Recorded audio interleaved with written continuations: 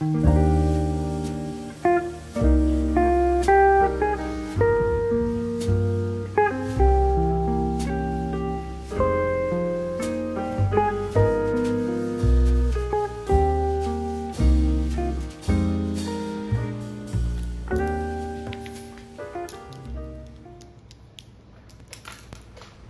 everyone, welcome and welcome back to my channel. In today's video, I will be sketching and painting a scene from Grindelwald, Switzerland.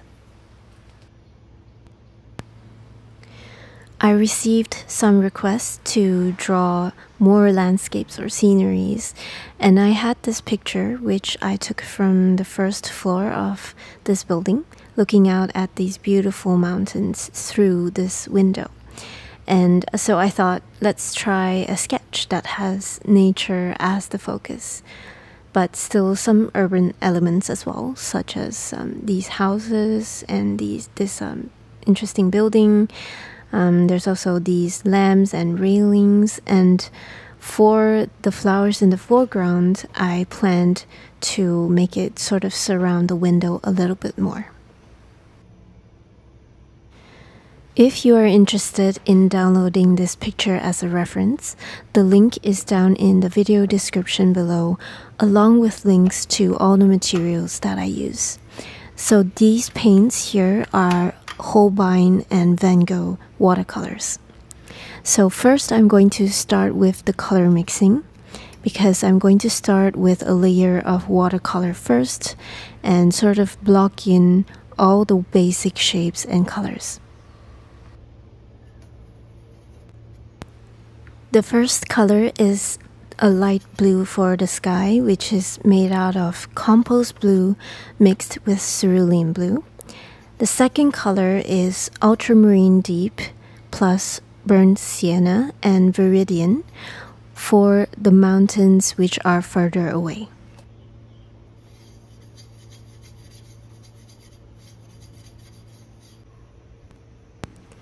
Here I am testing the colors out in my sketchbook.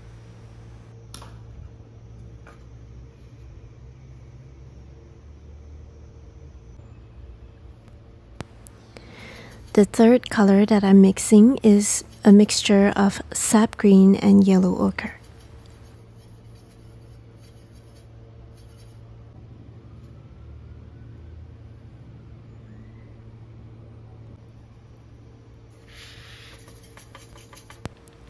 For the fourth color, I'm just using pure burnt sienna.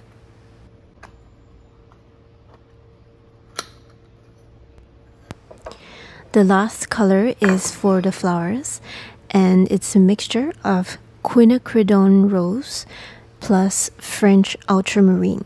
So I first mixed these two colors together, a red and a blue, to make a purple.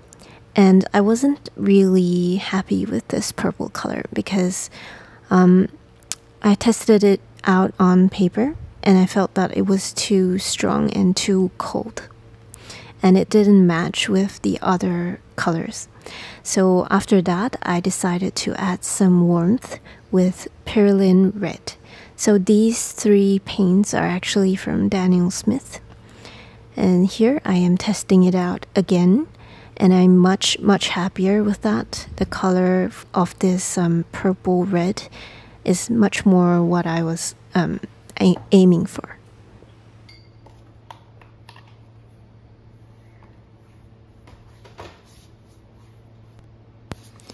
Now I'm wetting the paper in the center with a clean brush, and I'm making the surface making sure that it's really shiny and glossy. And we are going to be doing a wet on wet technique for this first layer. So I'm using a block of watercolor paper, which will really hold down that paper even when it's very wet like this. So I'm starting with the sky first, a very light wash of blue, and at the same time I'm also leaving some white space for the clouds. It's a very simple sky. It's not too eye-catching. I just want a little bit of blue.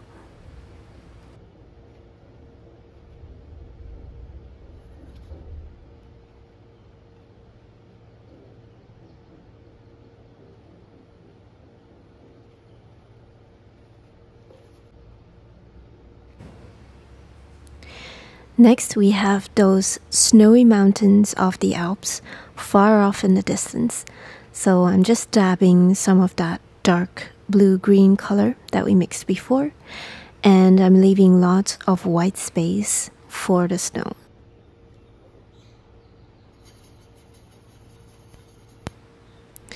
As you can see, we are painting, starting with the things that are furthest away and slowly progressing forward, getting nearer to us. So next I'm using the green to paint the mountain slopes. So these are just very rough shapes, and I'm not trying to be super accurate. It's just trying to block in where I think all these shapes and colors are.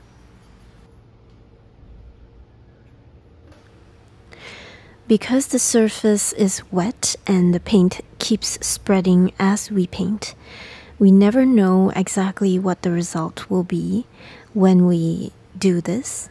And to me, that is part of the fun. You know, sometimes watercolor will surprise you, and it can be a good or bad surprise. But if you're having fun and learning something at the same time, to me it doesn't really matter. You just have to keep painting.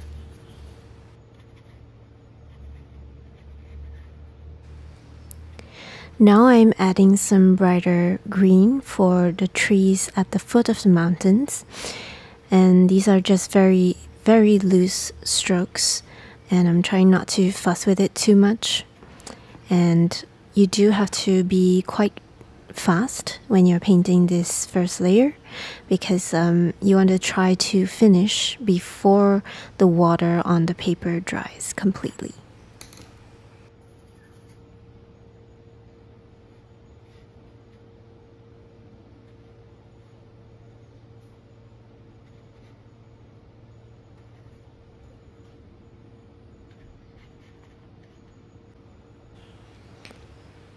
And next I am adding some burnt sienna for the buildings in the village and some of the trees too. Some of the trees are a little bit brownish, and I'm just dabbing paint here and there, and that paint is spreading gradually, as you can see. So you really never know exactly what you're going to get, and that's part of the fun. And now I'm coming forward and painting that gray road, and I'm using a mixture of burnt sienna and ultramarine deep. So it's kind of a brownish gray. So I'm trying not to paint it too dark.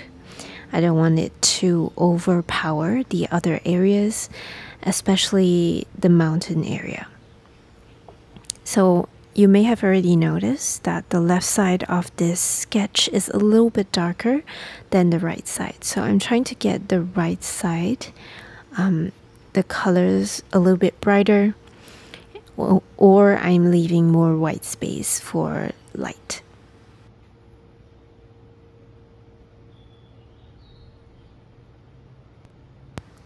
And finally, the nearest to us, I'm adding some plants and flowers. These will sort of surround that window, and I'm starting with a light green, and then later on I will add some darker green for those darker leaves.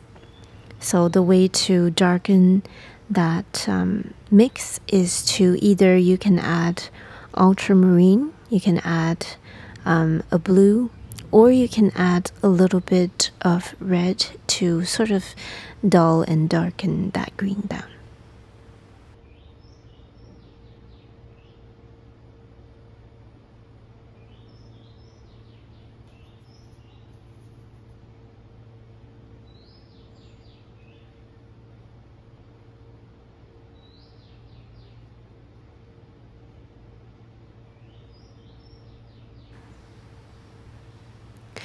And the last color for this layer is the purple red, and because the paint spreads, just 1 or 2 strokes is enough for one flower. and I'm making some of them bigger and some of them smaller.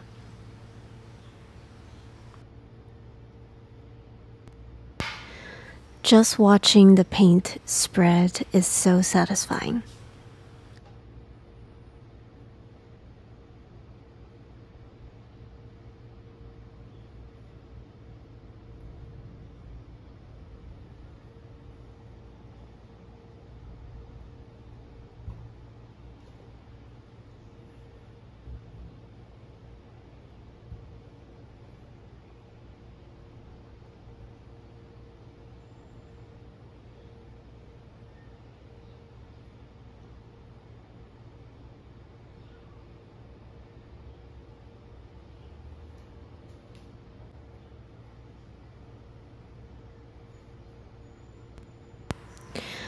After that, I decided to fiddle with the greens a little bit, and I think I did fiddle with it too much, which is not really advisable when the paint has almost dried, like now. So I'm creating some of these hard edges.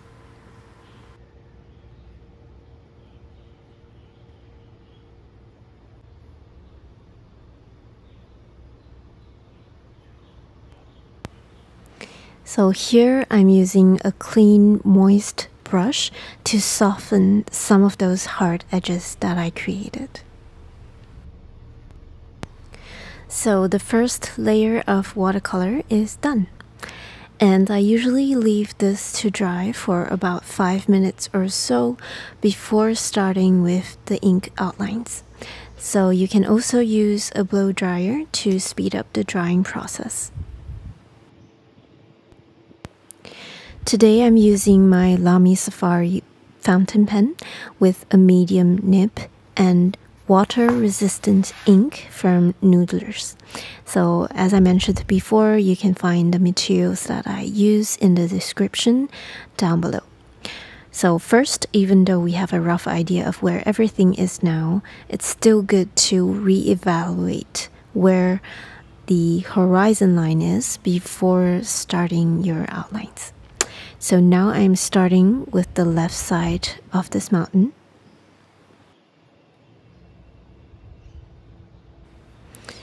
And I am trying to follow the shape of that mountain as best as I can, using these dotted lines or broken lines. And I think it's always safer to do dotted lines first and then connect them later on if you need to. And if you like doing these continuous lines, I think it is a bit more risky, but you can do it if you are very familiar with the shape of the subject. So this mountain in the center has quite a characteristic shape, and it is one of the famous mountains. It is called the Eiger. I hope I'm pronouncing it correctly. And I'm going to try and get that shape recognizable. But the rest of the sketch is going to be a sort of loose interpretation. The main focal point, the main focus of the sketch is the mountain, so that will be more detailed. And the rest of the sketch, for example, the buildings and the road, they will be loose, they will be looser and less detailed. As I mentioned before, I'm also going to change the flower arrangement. Probably make it so the flowers surround the window a little more.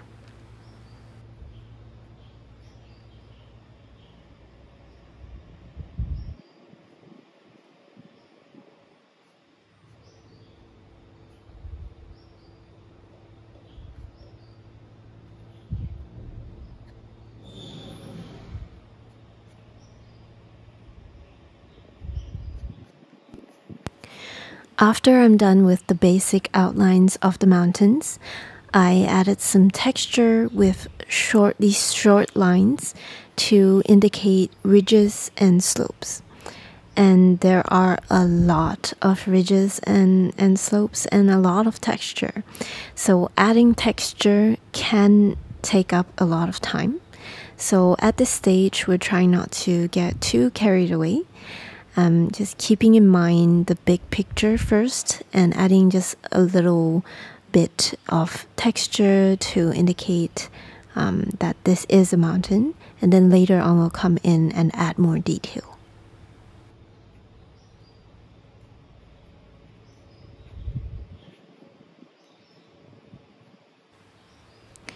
I'm also now blocking in the shape, the general shape of the clumps of trees at the bottom of the mountains. This was not a quick sketch, and in fact, I'm taking my own sweet time with this.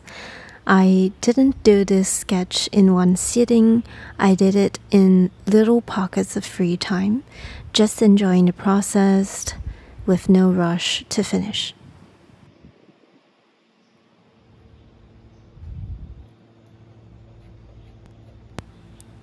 So this video is mostly in real time, but I will be speeding up some parts which are repetitive. For example, later I will be doing a lot of textures and little details which take a lot of time.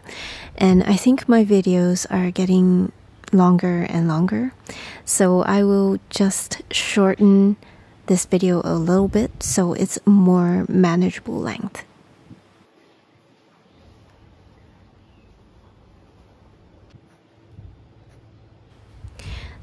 Finally, we have arrived in the village, and now since we are closer to these trees, so we have more defined shapes for the trees, and I'm also drawing some lines for the roofs and buildings. No details at all because this is not the main focus of our sketch, just really loose shapes and lines.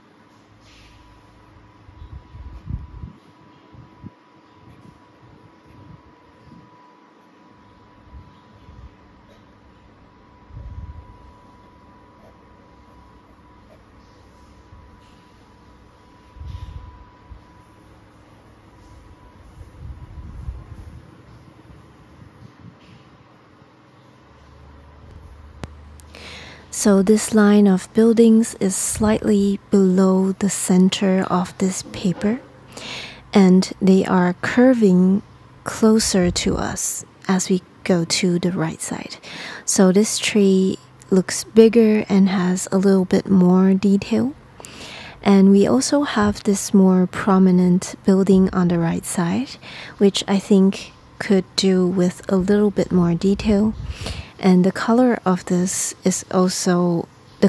building will also be a nice break from all that green color.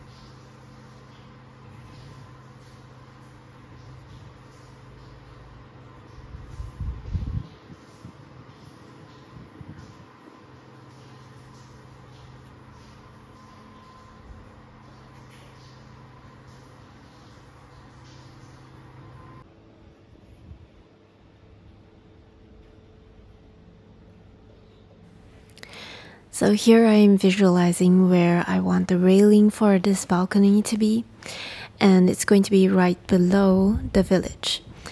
So it was a little nerve-wracking to draw a straight line right across the page like that, and I had no expectations for it to be straight at all, because we like things crooked around here.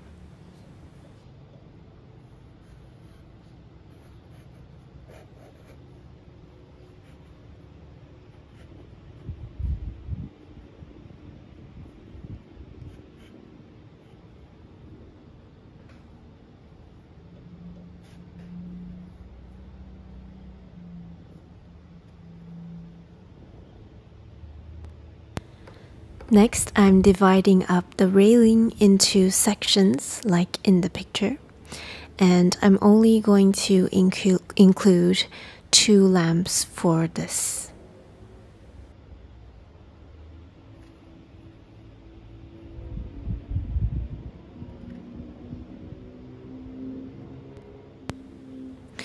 So I find it a little bit difficult to find reference photos that I like online, and I often scroll for hours looking for inspiration.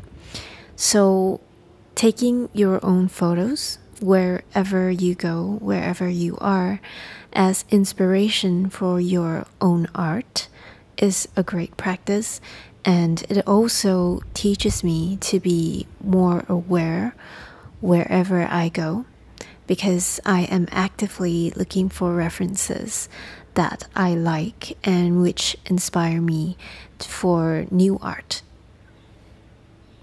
So if you have time, you can sketch right there on site, but time is precious, and sometimes it even costs you money. So you have to pay to sit somewhere, or you get maybe you get lost sketching and you sketch for too long, and maybe you miss your train or your bus, and that costs money. So yeah, so it's not plausible to have everyone sketch on site all the time. And I think sketching at home is actually really, really comfortable for me. I have everything that I need, and I have a comfortable seat, and I can take a break anytime, and I don't have to rush. So those are the pros of working from home from a photo. But the thing about plein air or going out to sketch, urban sketching, is that you sort of get a different vibe, because you smell the air, you see things that you don't see in pictures. Like, photos don't do the real place justice. Like, really, this photo that I took of this place, it really does not do this place justice. It is beautiful, amazingly beautiful in person. And so yeah, that is something that you can't experience if you just follow a photo that you found online.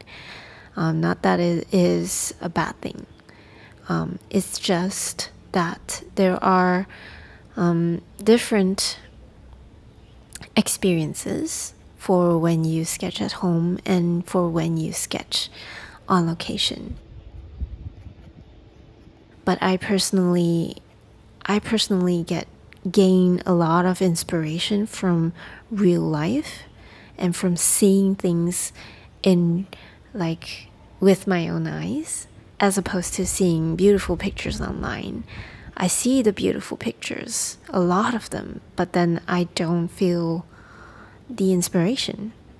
Only some of the millions of photos, only a few inspire me, and I don't know why.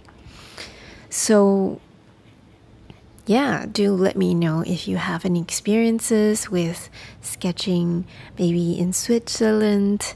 I did not have time to do it, So I have a lot of pictures. I didn't spend a lot of time sketching. I did not have time. Time is very precious.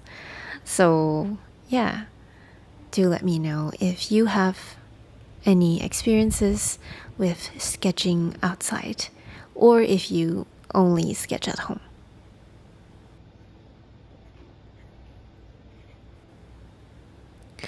As you can see, I started to sketch the flowers in the foreground now, and I am drawing a few of these flowers with more detail, but mainly I am being quite loose with them.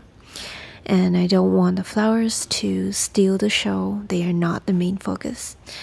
And their color is going to make them stand out already. So I don't want it to be too distracting for this sketch. So just be really loose with them. I don't want the flowers to be too big as well, and I don't want it to be too compact. So they're quite loosely dispersed. And another thing to take note of if you aren't familiar with flowers is that each flower is facing a different direction. And they are all the same flower, but no two of these flowers has the exact same shape, because they are either facing different directions, or some of them are further away and some of them are closer to you. So things that are closer are bigger. So try to get small and big flowers as well.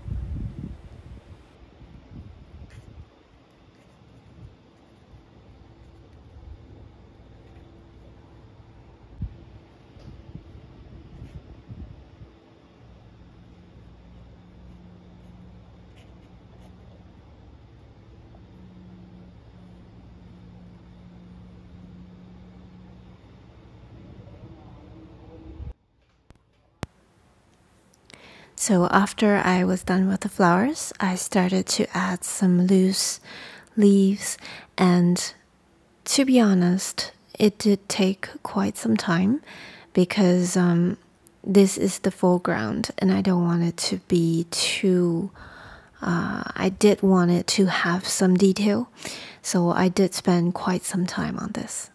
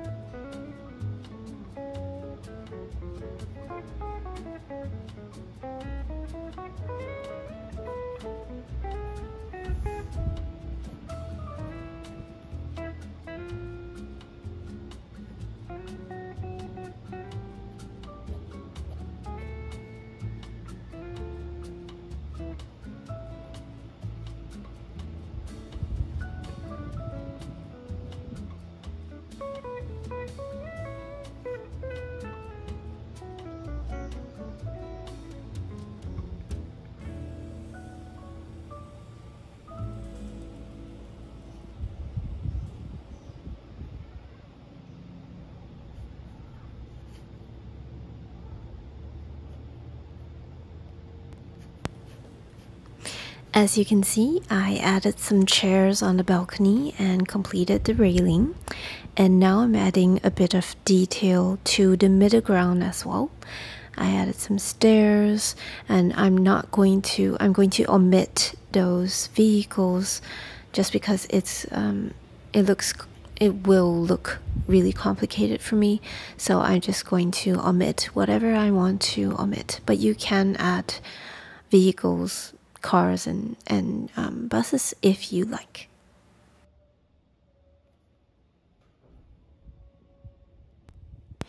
So before we get into too much detail, I am adding the last element in this sketch, which is the awning.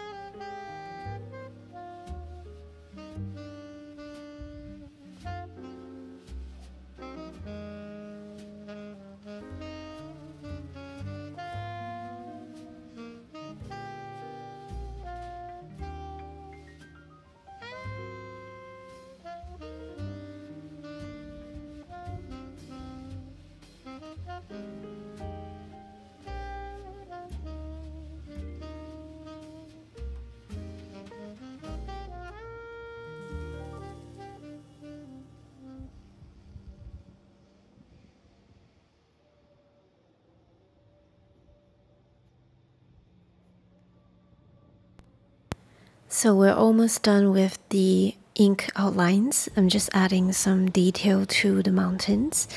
And this sketch has a lot of elements, and trying to find the right balance of everything is a little bit tricky. But I think for me, it is important not to overcrowd the sketch.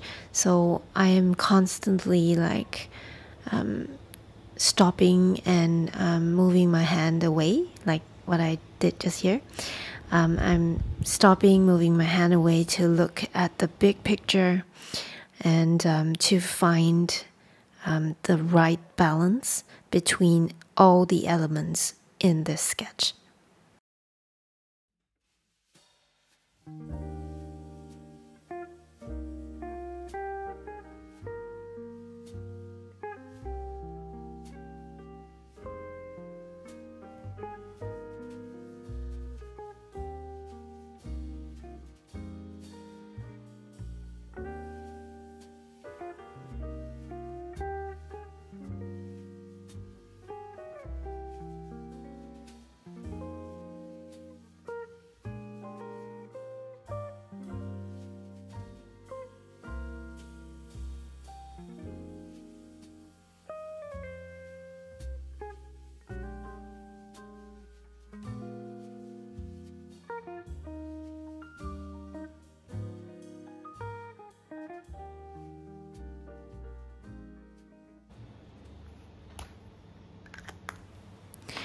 Alright, so finally I'm done with the outlines.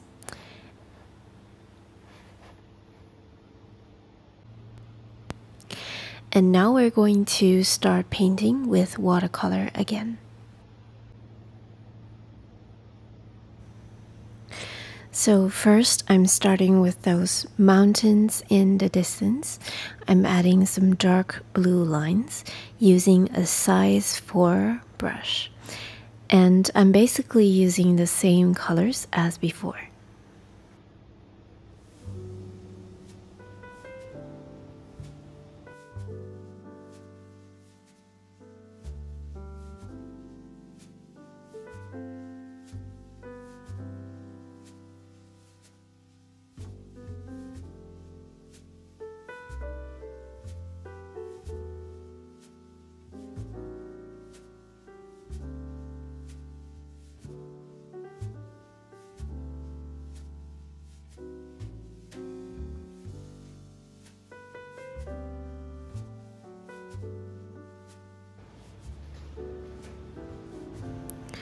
So now I am applying a very light wash of gray, especially on the left side of these mountains, which should be a tad bit darker.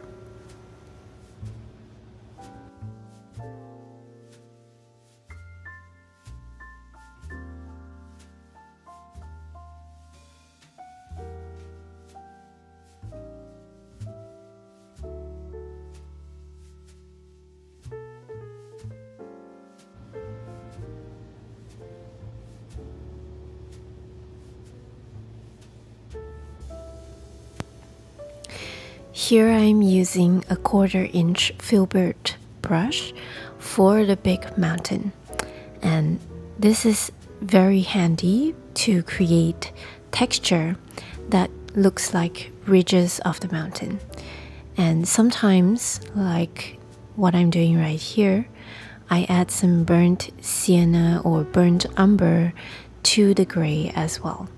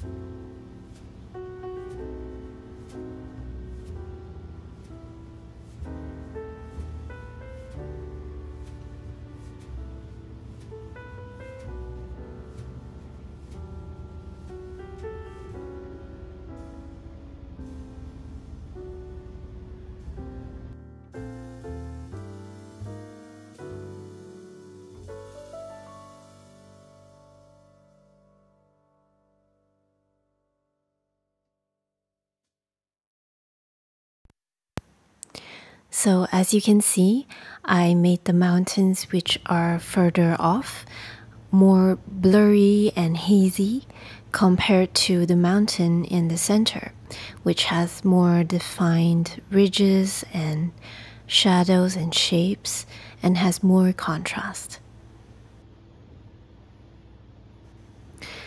Right here, I am using a mixture of sap green and ultramarine deep to paint in the trees on the slopes of the mountain. And I'm leaving these little gaps so that I can come in later and add some burnt sienna.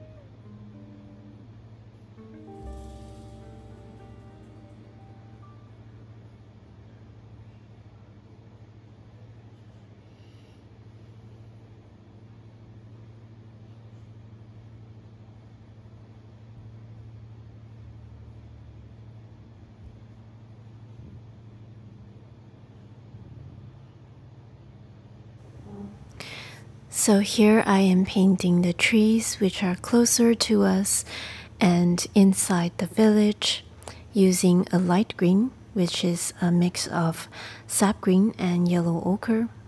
And I'm using a lot of paint so that it does not dry too fast.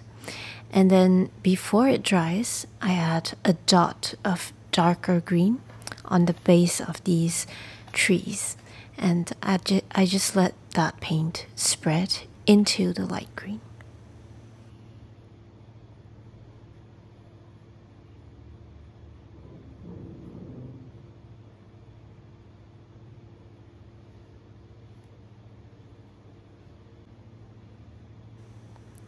Here I am using burnt sienna to paint the houses and the roofs of some houses and some of the trees as well.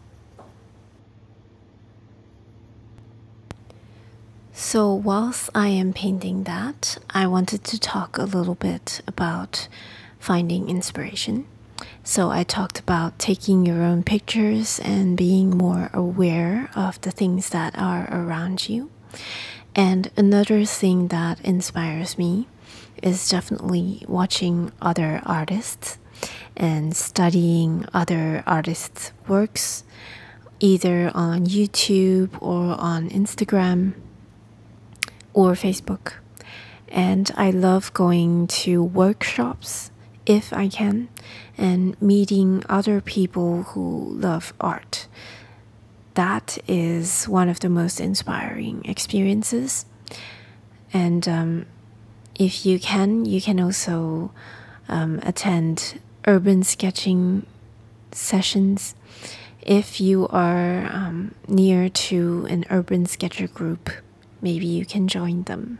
And then when you see other people who are of all walks of life sketching and painting outside, that is very inspirational for me.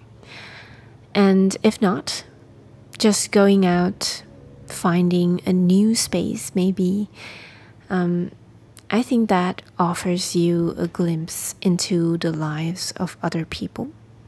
And for me, that is inspirational, and it gives me more perspective as well. So for someone who is a creator, you need to have input in order to have output. You can't just keep producing good quality content without input.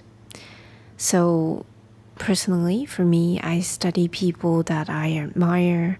I learn from videos, I read, and I go out, and then I come back with more energy and I create. So personally, I find it really inspiring when I have a balance between consuming and creating.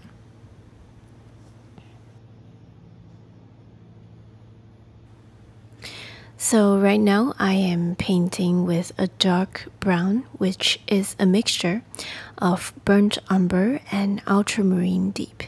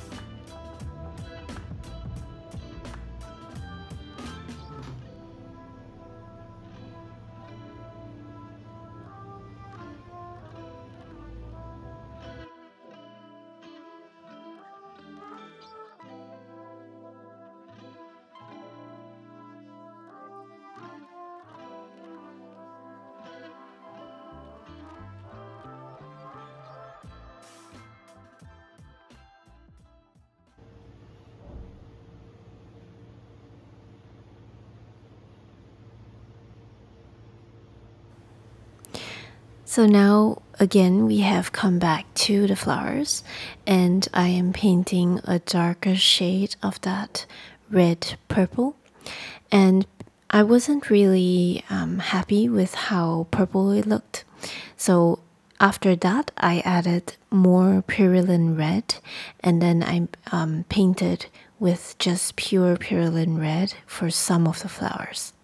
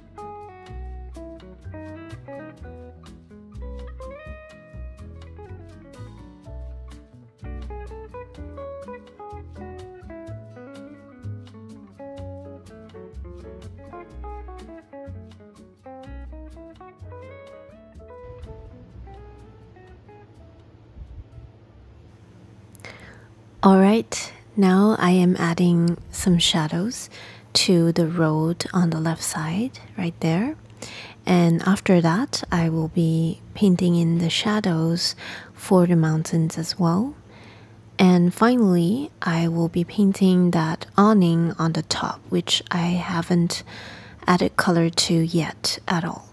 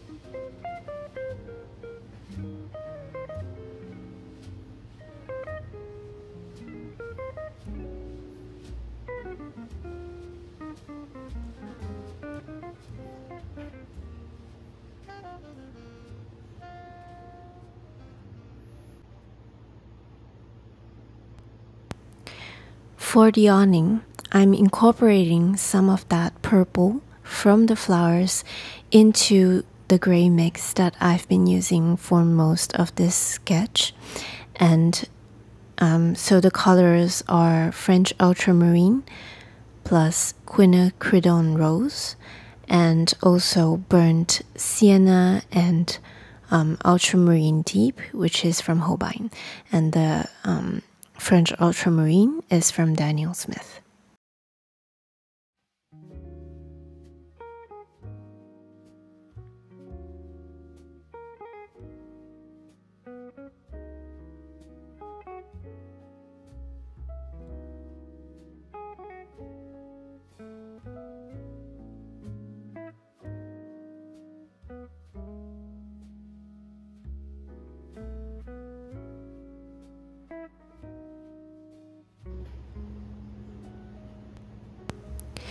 So at this point, I felt that this piece needed some yellow, and so I added some new gamboge to that building on the right side, as well as all over the sketch, just to give it that yellow glow.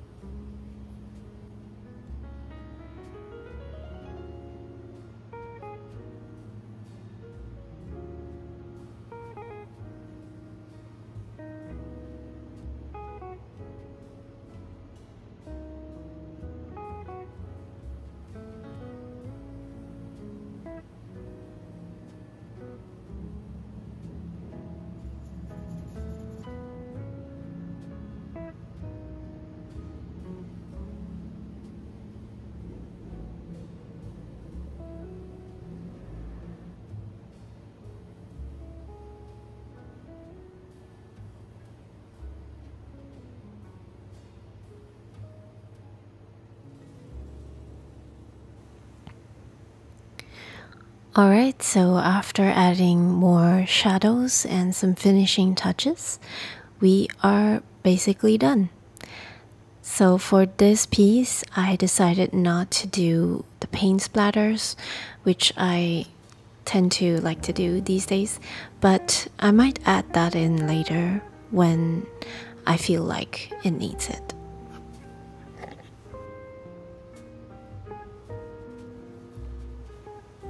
So I am quite happy with how this one turned out. It is sort of like my little window into a beautiful oasis somewhere that I can escape to when I need to.